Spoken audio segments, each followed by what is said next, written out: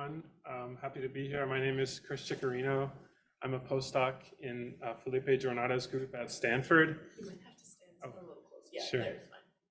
Yeah, so I'm excited to tell you about some work we've been doing looking at strong coupling of excitons and photons using ab initio calculations.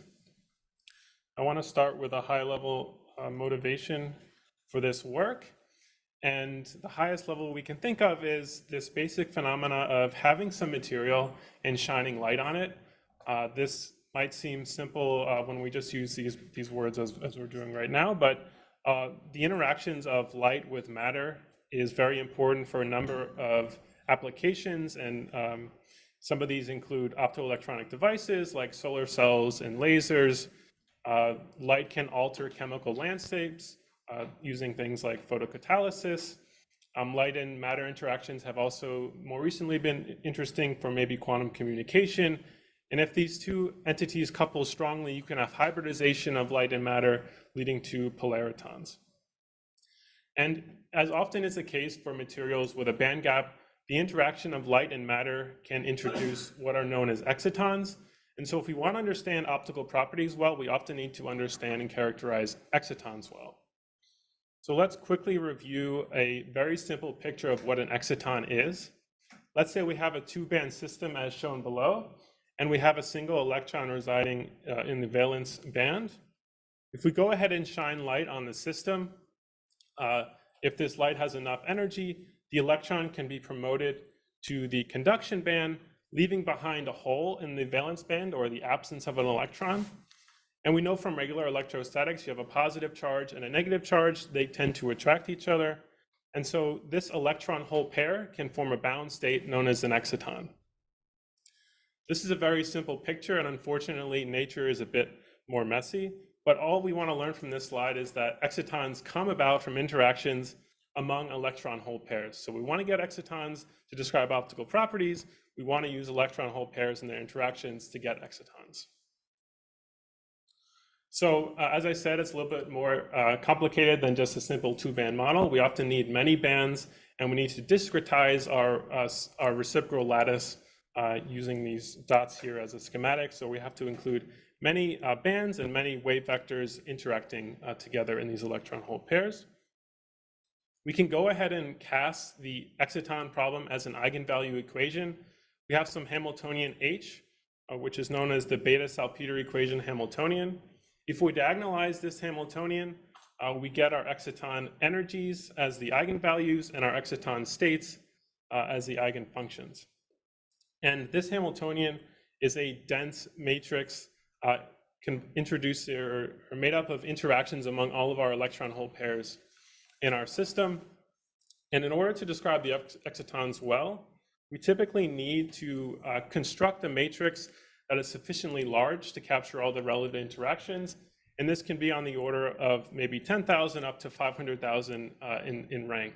So already we're seeing this is quite a computational effort to diagonalize.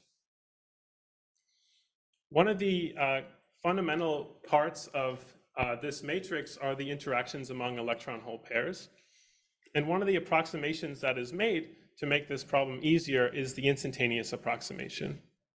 So we have on the screen now two electron-hole pairs. We know we want to capture their interaction. And the instantaneous approximation says we can basically think of their interaction as instantaneous. There's no time in which the electron-hole pair on the left needs to communicate with the electron-hole pair on the right. It happens instantaneously.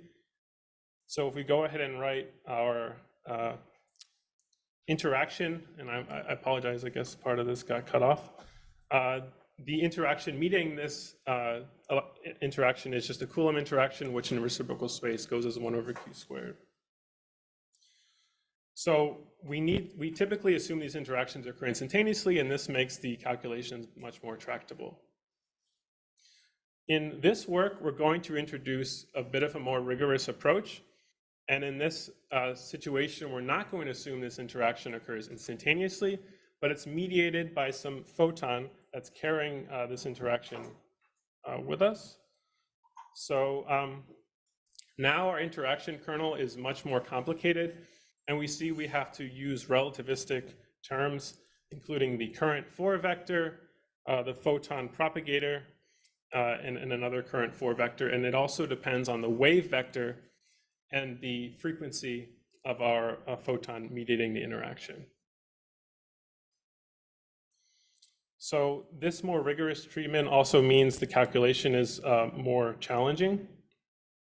Before we go any further, I just want to introduce these simple motifs to delineate the static exciton, which uses the instantaneous approximation, and what we're calling an exciton polariton, which is now including this relativistic photon coupling.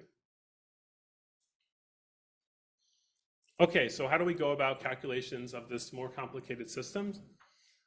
We're going to start with the idea that any peaks in our spectral function A as a function of Q and omega come about, represent long-lived solutions to our exciton polariton system.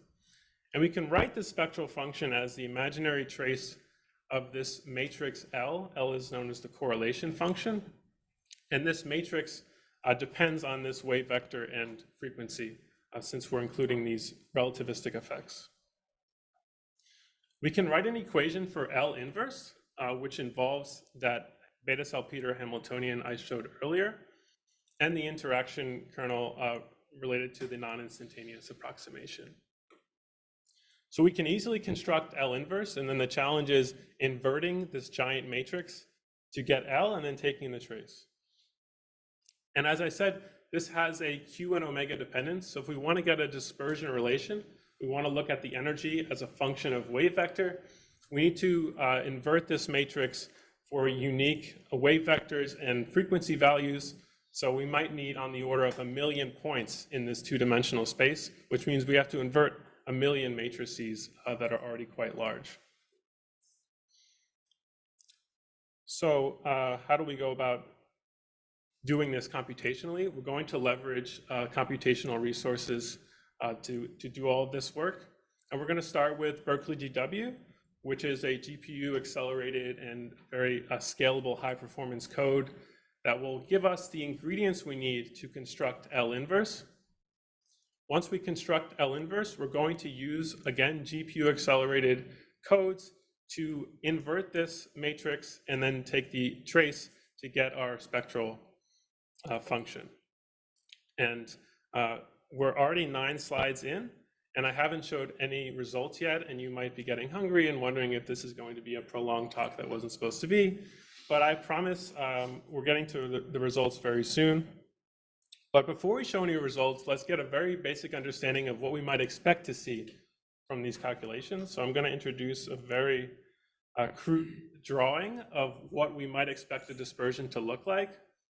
So as a function of wave vector and energy, we see these 2 polaritonic branches that diverge asymptotically near the light cone, near where basically the light dispersion exists. And this is for a simple 2-band model, and we're going to go ahead and do this using ab initio calculations. So let's get to some results. The first plot here on the left are dispersion results for magnesium oxide, which is just the material we chose to use. It's a wide bandgap material. And we're looking at this dispersion, and you might think it looks kind of boring because nothing has dispersion as a function of Q. All of these lines are completely flat, and that's because we're relying on this instantaneous approximation. If we go ahead and include these relativistic effects, we get something much more rich and interesting, which is the exciton polariton spectral function on the right, where we do see features we thought we might see on the previous slide. We have this lower polariton branch that is diverging near the light cone at this low energy, but we also are able to capture more rich physics at higher bands because we're including all of these in our calculations. The near vertical line, is that your light cone? Yeah, sorry, the vertical line is the light cone. It's not quite vertical. Not quite, no, it has a slope, finite slope, yes, yeah. So we see here that fundamentally the dispersion of our exciton, one of its core properties, is greatly affected by this relativistic coupling. And any of these behaviors that emerge from excitons related to optical properties are likely to change as well. Another fundamental property of excitons are their wave functions. So we're able to capture the wave functions and how they evolve as a function of introducing this coupling. So what we're plotting is the electron part of our two-particle wave function. Remember, we have an electron in a hole. We're fixing the hole at this coordinate plus, which you hopefully can see on these plots, and looking at how the electron wave function looks. And you can see that it basically looks like an s orbital around the whole position.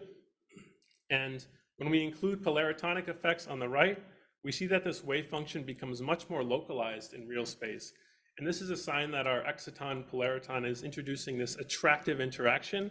And as a result, our wave functions are collapsing in real space.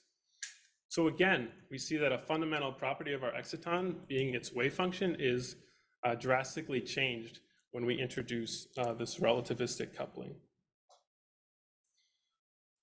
So far, we've seen that introducing this photon is critical to the properties of these exciton-polariton systems. And we also see that it likely has a lot to do with the nature of the photon itself. So we're really excited to think of ways in which we can tune the photon. And luckily, there are a lot of efforts doing this already, using things like metasurfaces, cavities, or encapsulation. By tuning the photon, we expect that this can indirectly tune the exciton system and allow us to dictate behavior we might be interested in realizing in these exciton-polariton systems. So just to conclude here, we've been able to explicitly include photons in exciton calculations using ab initio techniques and high-performance computational codes. Results show that exciton-polariton states have unique dispersion properties and spatial localization of their wave functions. All of this work is afforded by GPU scalability in inverting these 1 million matrices. So far, we've been able to invert them up to size maybe 15,000 or 20,000 thereabouts. But we'd really like to push the boundaries on this and go to maybe a multi-GPU distributed matrix that would be able to use many GPUs and therefore give us the capacity to invert larger matrices.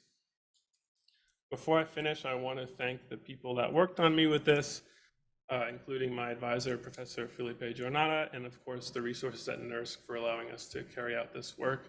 And I'm happy to take any questions. Sure. So you're using one GPU for these inversions? Yeah, so we're each wave vector and frequency we're giving to a different GPU, okay, and they're doing them, in parallel, but on different. To each core. To each GPU, yeah. And these are dense matrices, or? Yes.